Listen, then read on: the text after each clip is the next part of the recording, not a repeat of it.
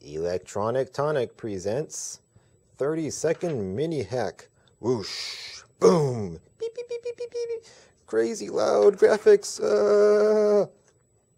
Alright, KipKay has been making a lot of these 30-second mini hack videos lately, so I figured I would make one of my own, especially tuned to electrical engineering. And you can see by my setup of here, I have a lot of equipment with banana jacks, banana lead wires coming out, and I like to stick on the end of those banana wires all these alligator clips that I have up here.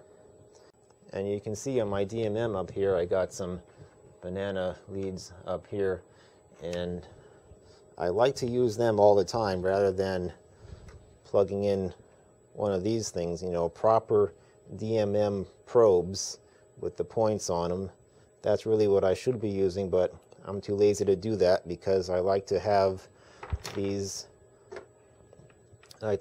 wires ready and available so I can plug this into other equipment or other things that I have down on the workbench.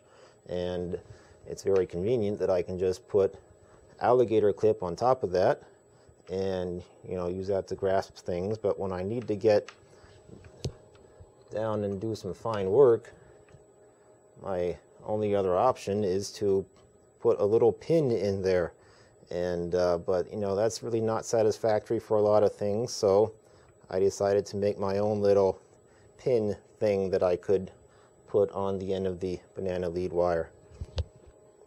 And here they are. You may have seen me use them in some of my other videos. These are basically corn cob holders with the two prongs sticking out. You stick that in the end of your corn cob and keep your hands all nice and butter free. But you can see I cut one right here. I cut one of these in half, and then I bent the two prongs in like that and put a good sharp point on one of them. I mean, they already do come sharp, but I had to make it even sharper on the grinder. And then I got these banana jack female connectors here. Stick that through, and then put the nut on the other side and tighten it down, and I end up with one of these.